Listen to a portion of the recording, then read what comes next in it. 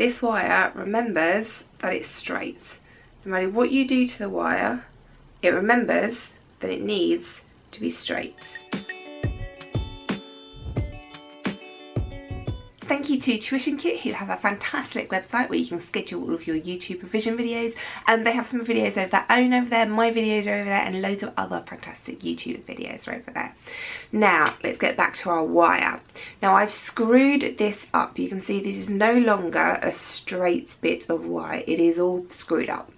And I want you to imagine that you've got a brand new pair of glasses, your mum's just dropped you back at school from the opticians, and you've put them in your pocket, you've gone out to play football or like dance, and then you've come back and they're broken. They're all looking like this. Now your mum is not going to be impressed that your brand new glasses now look like this. Or you've just got back from the orthodontist, had a boiled sweet, and then your braces have done this.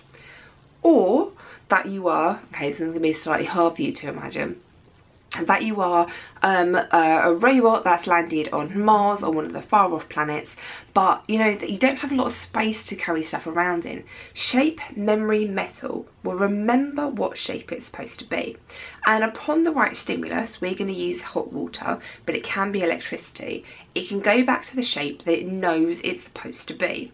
Now this wire, here it is again, knows that it's supposed to be straight.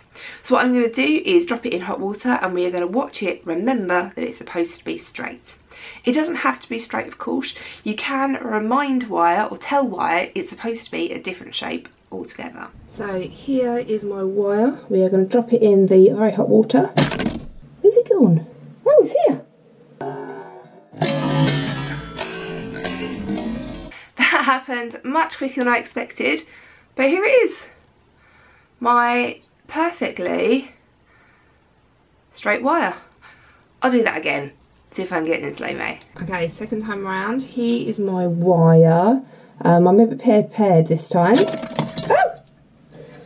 Look, there it is. I'm going to do this again. This is awesome.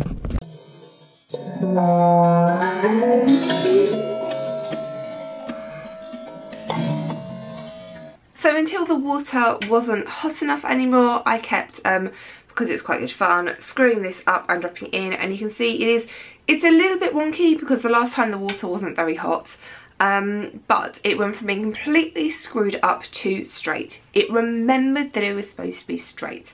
Now you can fix this into any shape that you like. I'm not going to do that because you really have to heat it up to do that.